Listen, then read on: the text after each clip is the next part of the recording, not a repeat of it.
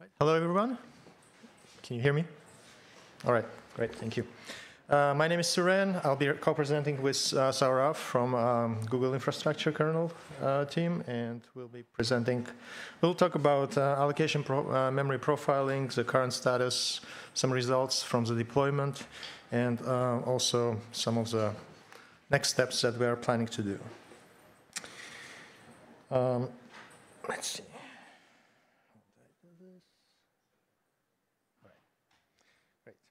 So just a quick overview, memory allocation profiling. In essence, basically, it's an option that we can enable in kernel config option. When enabled, it exposes proc alloc.info procfs file, which contains locations where allocations are made in kernel, total size of allocation made at that location, and total number of allocations. So basically, it provides information about all the kernel allocations along with some additional information. So the feature is developed so that it has very low overhead and with intentions that it's deployed in production. And the current status is that it's merged in 6.10 kernel. And we are planning to deploy it in Android kernel starting next release, which will be cut from 6.12 most likely. And we are also having deployed it in Google Infrastructure Kernel as a pilot program, and which involves over 1,000 servers. So we will next we'll present some results from that deployment, and Sourav will present that. Thank you, Suren.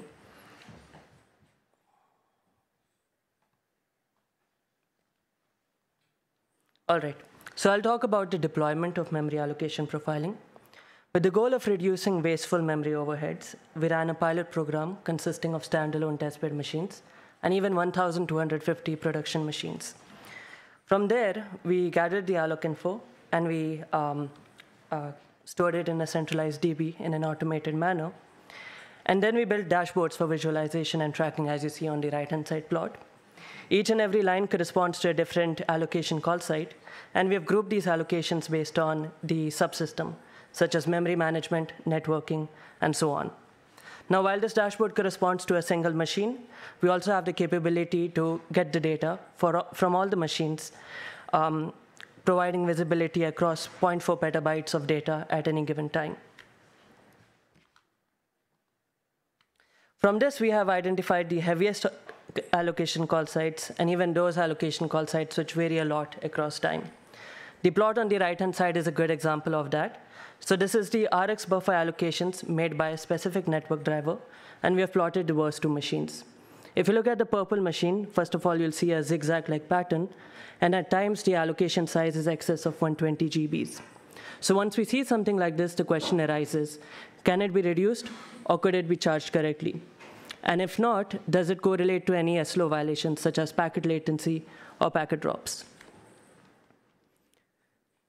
Now, I want to go over one success story where memory allocation profiling was the enabler, and this comes from the cloud machines. So from a standalone testbed machine, we gathered the alloc info, and we stack ranked the allocations. The plot on the right-hand side shows the allocation size on the y-axis and the stack rank on the x-axis. Each and every dot corresponds to a different allocation call site. And once we had this, we sent this report to the domain experts. They curated reduction plans. And through simple configuration changes, we could eliminate the allocations represented by the orange crosses. Now, this has led to about 7 GBs of saving per machine, which for that specific VM family. And we're aiming for further 2 GB savings per machine. Now, all of this means that there are fewer kernel overheads, leading to more memory available for guest VMs. Now, throughout this process, I want to specify the needs identified. Now, because of using page extension, the memory overhead of using this feature is about 2 GB per machine, or roughly 0.3% of the machine capacity. And also, we observed that the pilot machine spent 41% more time in alloc pages node mask because of looking up the page extension. And another pain point that we felt was the lack of context.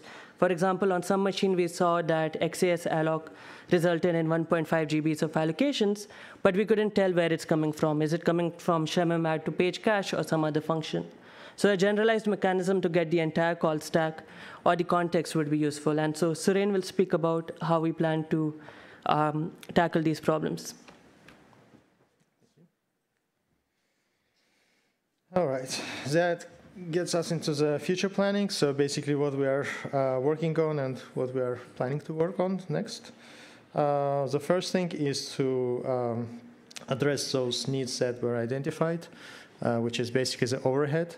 I recently posted a patch set to store the page allocation tag references in the page flags if there are enough bits in the page flags which are available. So the feedback was that configuration is nightmare. We need simpler way to configure it. So I modified the patch set to have just one config option, yes or no option, basically, to say if it's enabled, then we will try to store the references in the page flags. And if we are successful, we use that. If not, we will fall back to the page extensions.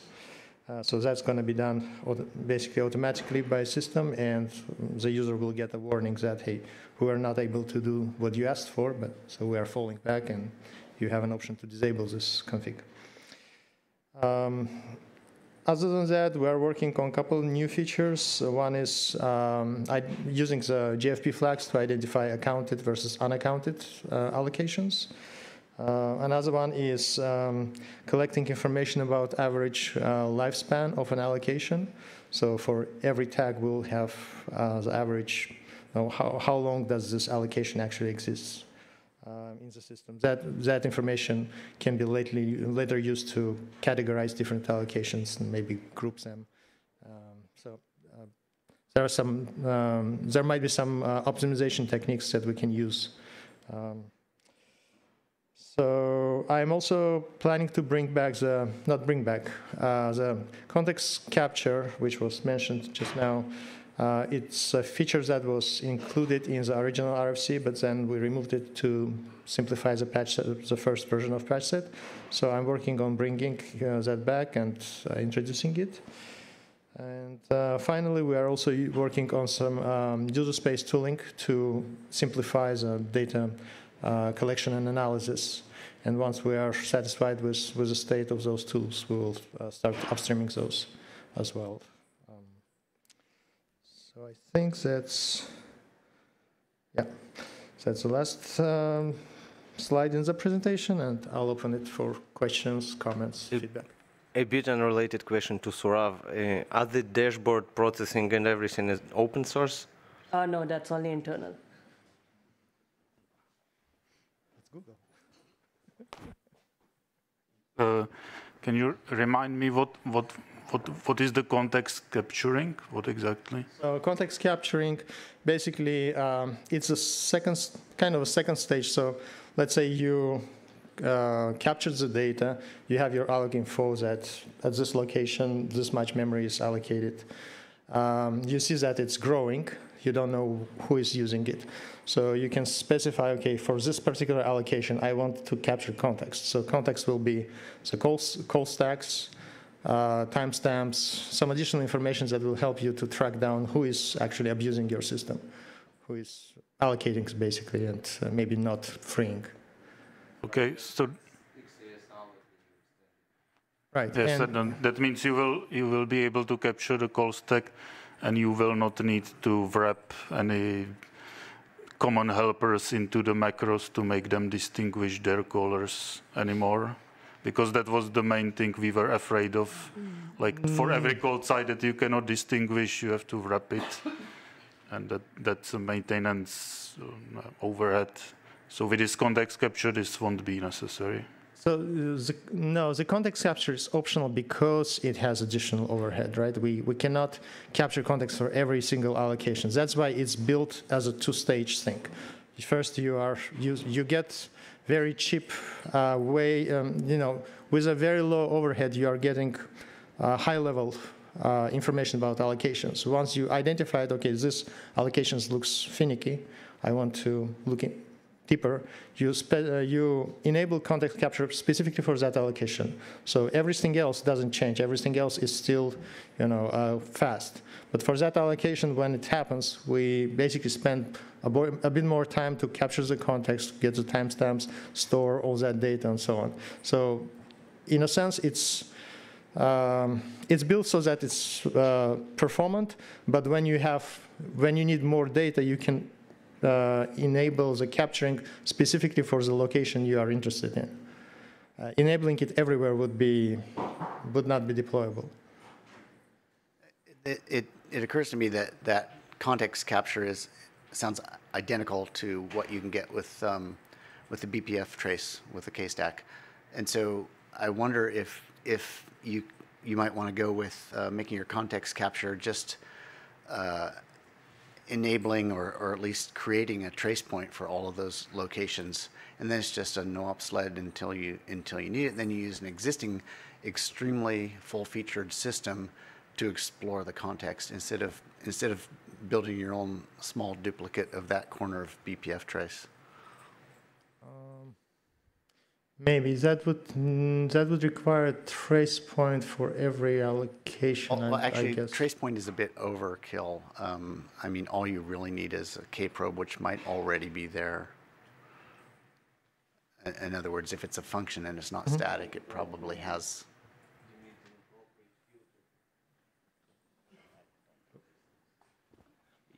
K-probe will be there at the lowest level, no prof allocation, right? But then up the call chain, you want the hook for K-probe will be in the alloc pages, no prof. And you'll need the filter, somehow filter the contexts that get into the point of K-probe itself.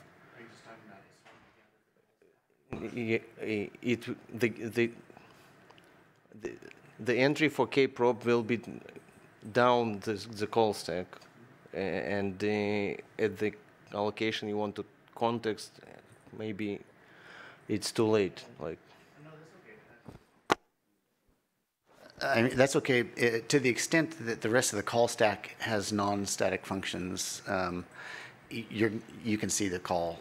You can see the call stack already, and this is what I'm talking about with BPF trace already having done the work for you, so you don't have to go through and write this. I speak with some experience of exploring running systems with BPF trace and finding out when can I get the calling stack, when can I not, when can I get the return arguments, and I constantly run into this frustration of, well, if it's a static function, it's not there. If it's already a trace point, you've got it. If it's a non-static function, you usually can see it. But all that stuff is there, and that's why I'm eager to see if we can just use it. Would you consider installing all the BPF programs and everything that you need in the production?